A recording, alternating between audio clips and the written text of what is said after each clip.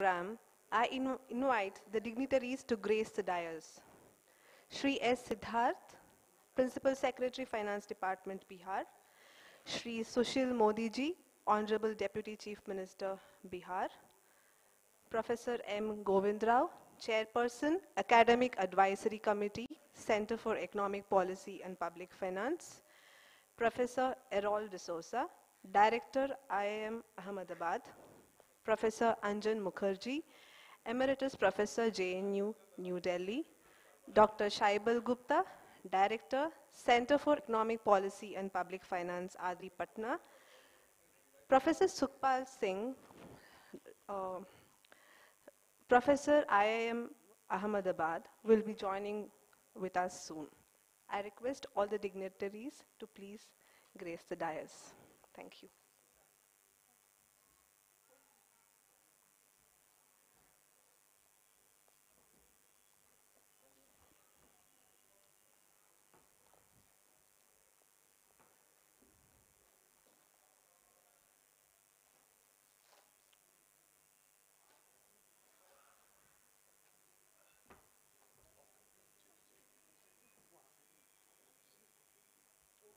Honorable dignitaries, ladies and gentlemen, my name is Soumya Manjunath and I have the pleasure of being your MC today. On behalf of the Center for Economic Policy and Public Finance, Asian Development Research Institute, Patna, a hearty welcome to you all to this international conference. The Center for Economic Policy and Public Finance at Adri Patna is organizing this two-day international conference titled Public Finance Theory, Practice and Challenges to commemorate the 10th anniversary of CPPF. In this context, I wish to extend a warm welcome to all the distinguished guests, invited chairpersons, speakers, delegate participants, government functionaries, and my colleagues from ADRI to this two-day conference. As a token of respect and appreciation, we would first like to welcome our esteemed guests with a bouquet. May I request Dr. Barna Ganguly to present the bouquet to Shri Sushil Modi ji. Please welcome, sir. May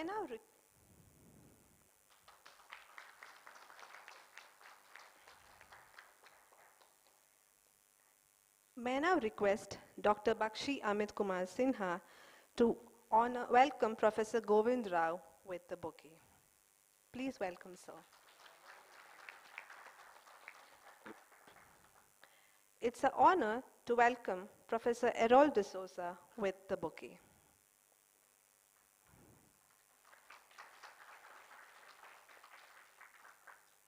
We invite Shri Siddharth ji to this conference with the bouquet.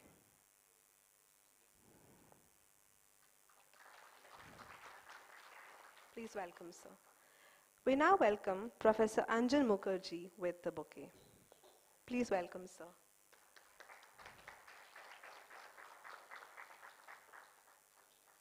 Thank you, Dr. Barna and Dr. Amit. We shall now start with the day's proceedings. Shri S. Siddharth, IAS, Principal Secretary, Finance Department, Bihar, will be presiding over the inaugural ceremony. Thank you, sir. We are now opening the ceremony with the welcome remarks by Dr. Shaibal Gupta, Director, Center for Economic Policy and Public Finance. Please welcome.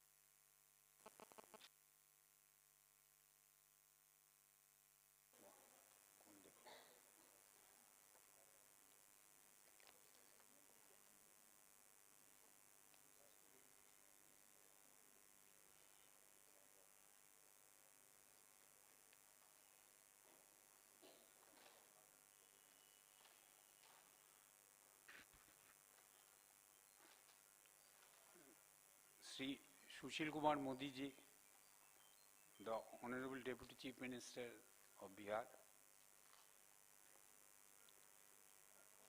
Dr. S. Siddharth, the Finance Secretary of Government of Bihar, and also Chairman of Center for Economic Policy, Public Finance, Professor Errol D. Suja, Director, Indian Institute of Management, Ahmedabad, Professor M. Govind Rao, Chairperson of this Seminar Advisory Committee. He has actually choreographed the entire strategy of this conference. He is also member of the board of CEPPF. Professor Anjan Mukherjee, he is chairperson of RG as well as he is member of the board of CEPPF. Distinguished participants in the conference, ladies and gentlemen, it is indeed a proud privilege for me to welcome you all to this international conference on public finance. We all at RG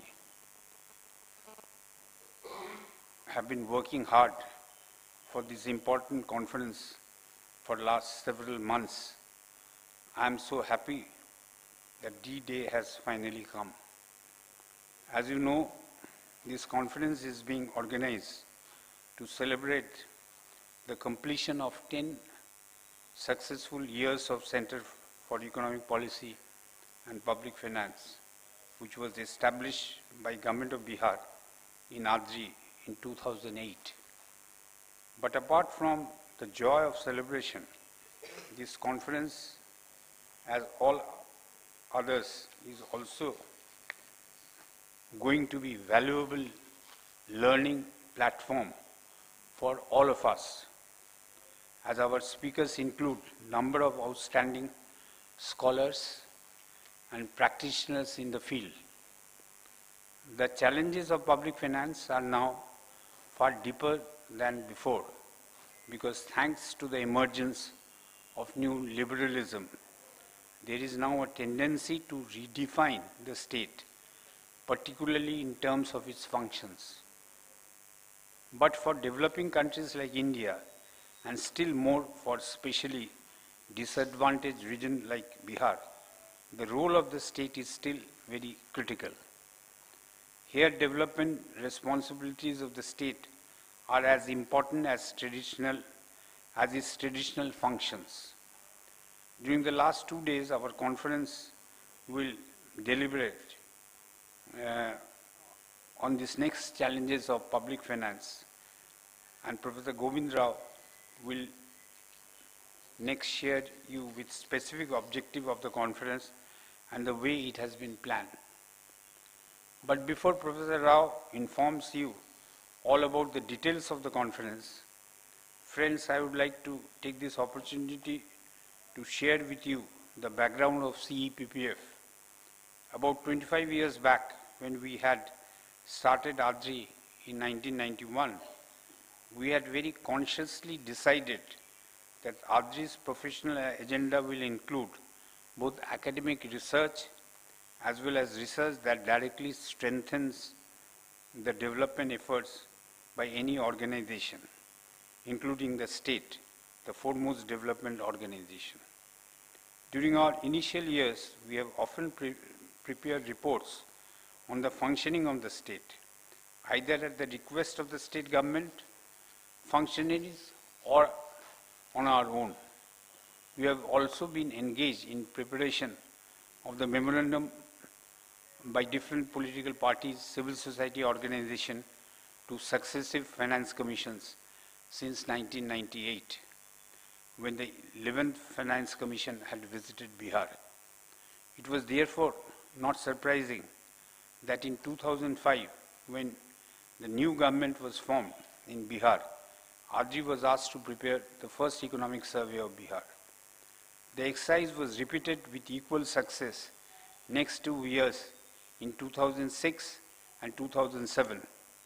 It was at that important point that the state government had decided to establish the Center for Economic Policy and Public Finance at RG in 2008 and entrust with a number of other academic responsibilities to strengthen the management of public finance in the state as well as its development administration, apart from the preparation of the economic survey.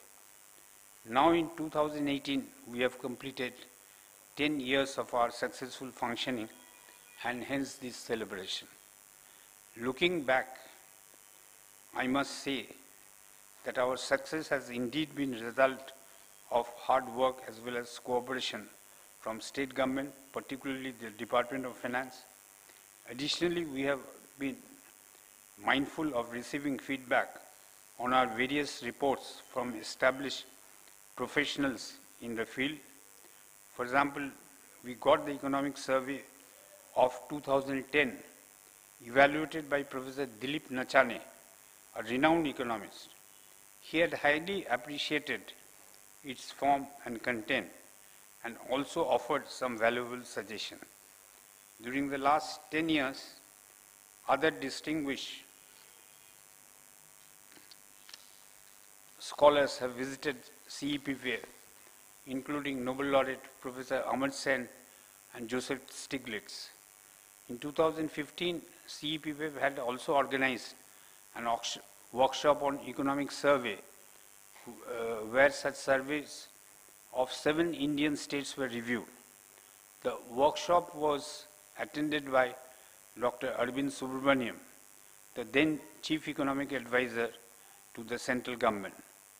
The suggestions emerging from the workshops were also incorporated in the subsequent economic surveys.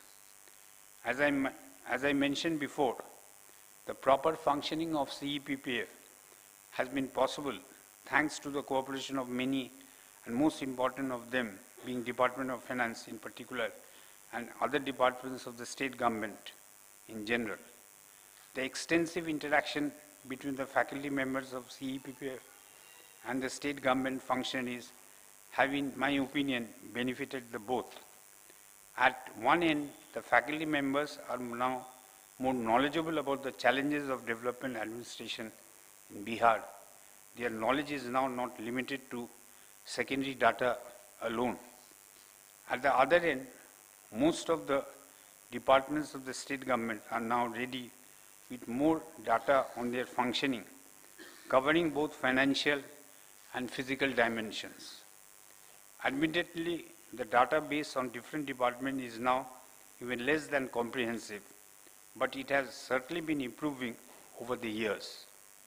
It is because of our wide interaction with the state government functionaries and our knowledge about development challenges in Bihar that ADRI is now regarded as one of the leading research organizations in the country. Finally, let me also inform you that impressed with the academic performance of ADRI, many development agencies have found it useful to collaborate with ADRI for their own agenda. One such collaboration is the Center for Health Policy, which has been sponsored by Bill and Melinda Gates Foundation. This center was established in 2017, and within a span of less than 2 years, it has already produced a number of research papers which analyze the functioning of health sector in Bihar. Similarly, the Union Ministry of Forest and Environment was also established an Envis Center at RG this year. Later, RG was established the Center for Energy, Environment and Climate Change.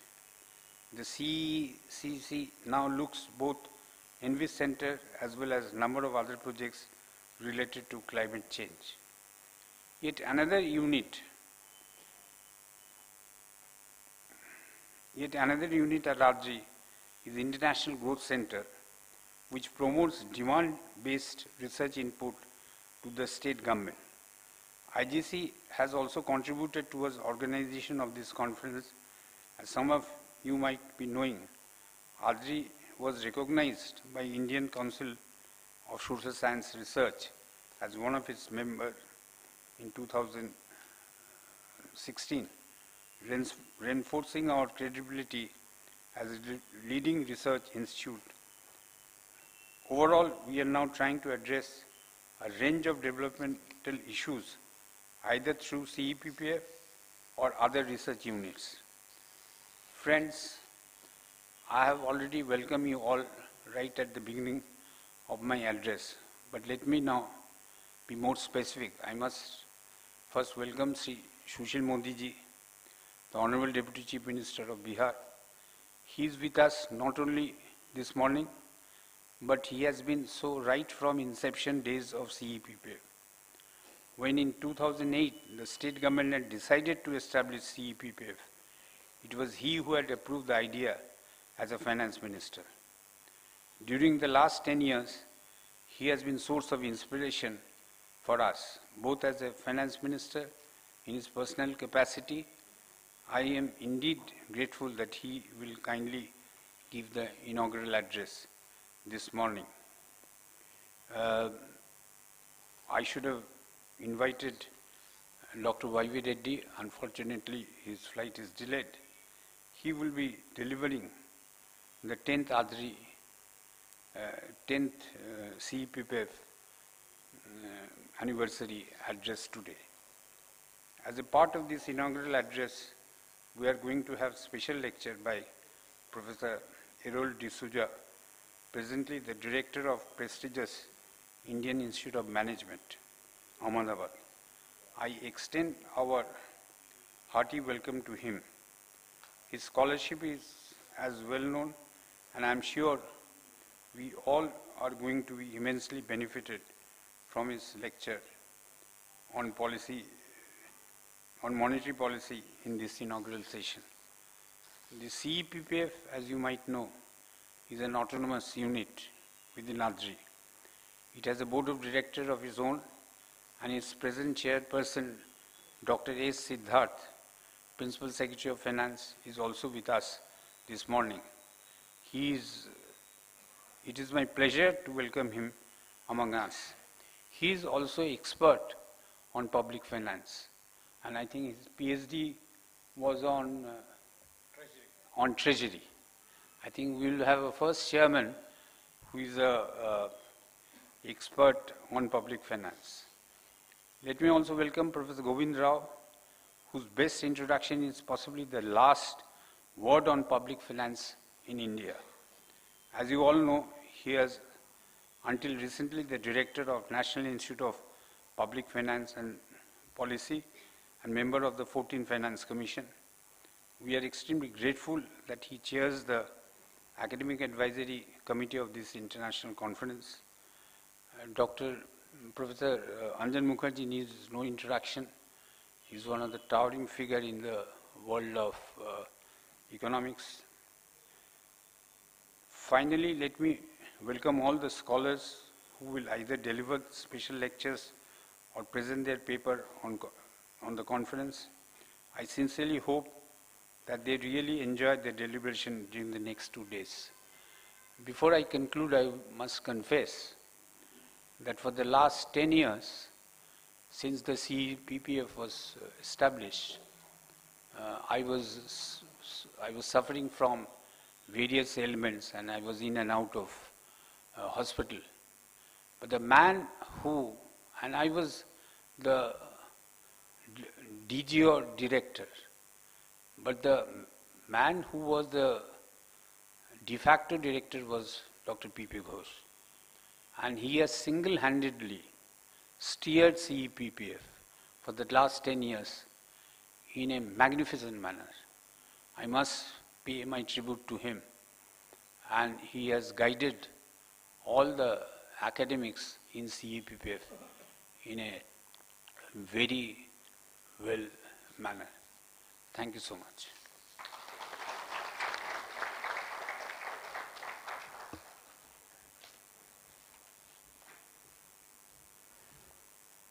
Thank you very much, Dr. Gupta, for your welcome remarks. We are honored this morning to welcome Professor M. Govind Rao, Chairperson, Academic Advisory Committee, Center for Economic Policy and Public Finance, to say a few words about the conference. Please welcome, sir.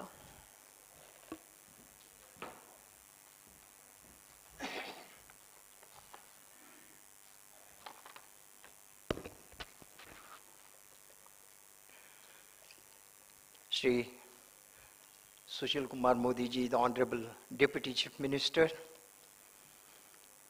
Dr. Shaibal Gupta, the Director of ADRI, Dr. Siddharth, the Principal Secretary of Finance, Dr. Anjan Mukherjee, my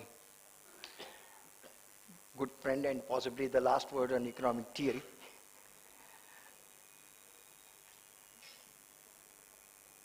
Dr. Sukhpal Singh, Dr. Rirol D'Souza,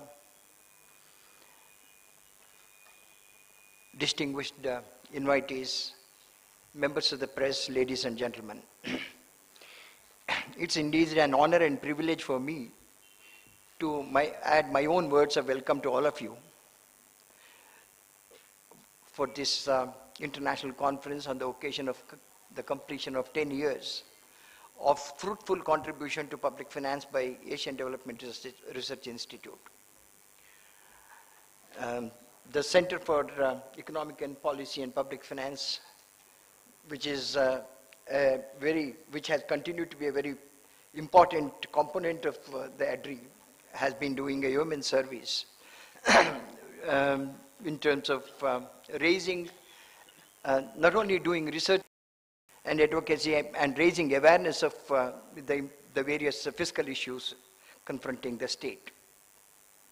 Over the last 10 years, the Institute has made tremendous contribution to research as well as advocacy. The institution has assisted the government with quality research inputs and advices as and when called for. Its most important contribution year after year, as was mentioned by Dr. Shaibal Gupta, has been the trademark economic survey as a part of the budget document. This was prepared by the Institute at the behest of the state government.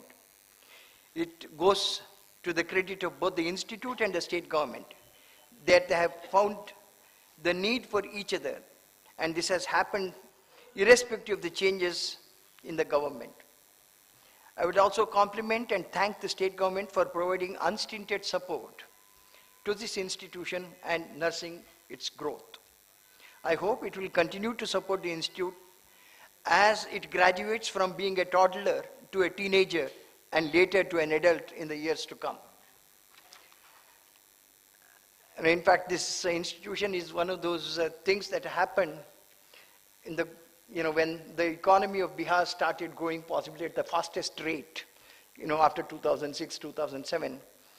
In fact, Arvind Panagadia and I had put together a book called Making Miracles in Indian States, and very well-researched work by Dr. Anjan Mukherjee and Arnab Mukherjee on the entire growth process in Bihar, and going back to the history and then trying to identify the factors responsible and which provides a very good this thing. And this institute actually is a product of that process where informed decision making was found to be necessary.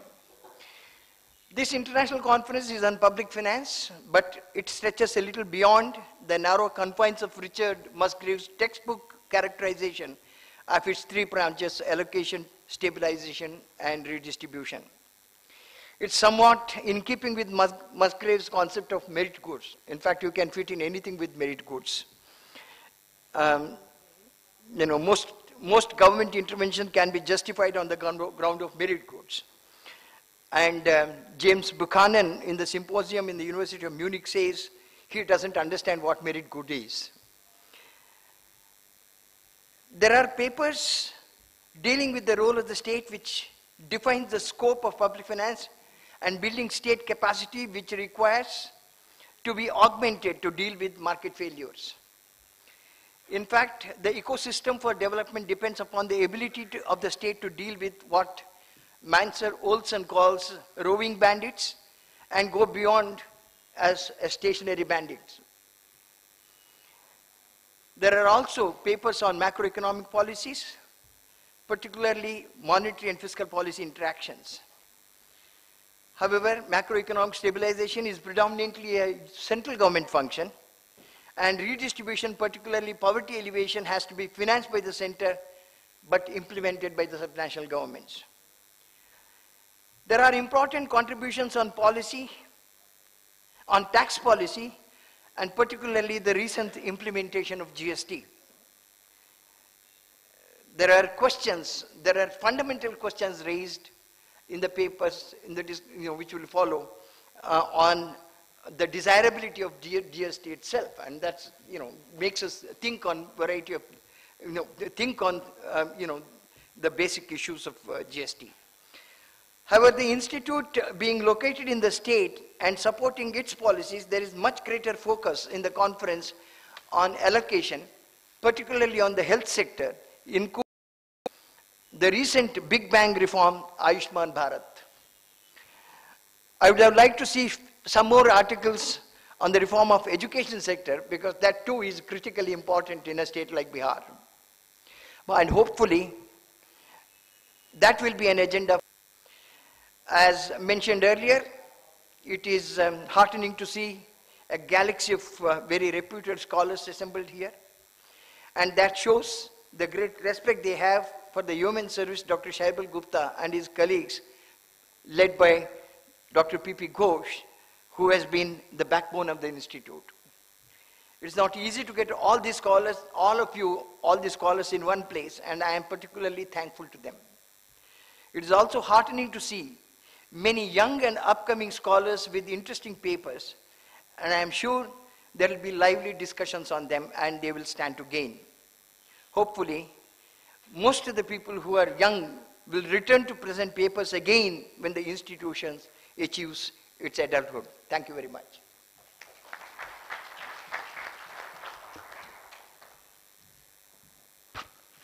Thank you, Professor Rao, for sharing your views about the conference.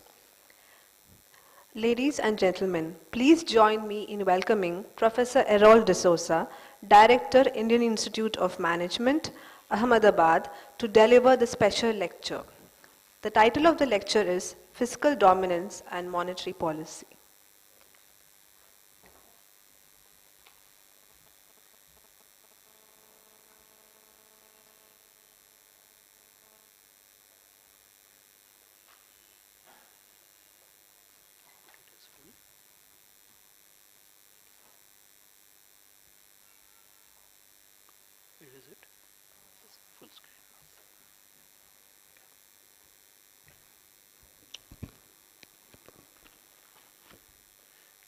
Thank you. It's an honor to be here. Respected Sushil Modi ji, Professor Shaibal Gupta, congratulations on achieving this landmark event and of having 10 years of this wonderful organization contributing to public finance and policy in the state and the country at large. Professor Govind Rao, Professor Anjan Mukherjee, who I consider my intellectual guru, and Dr. S. Siddharth. I think Bihar is actually, Mr. Modi, Bihar is really in very good hands. He is a product of IIM Ahmedabad, and I think if the finance secretary is from IIM Ahmedabad, there's lots that he is going to deliver.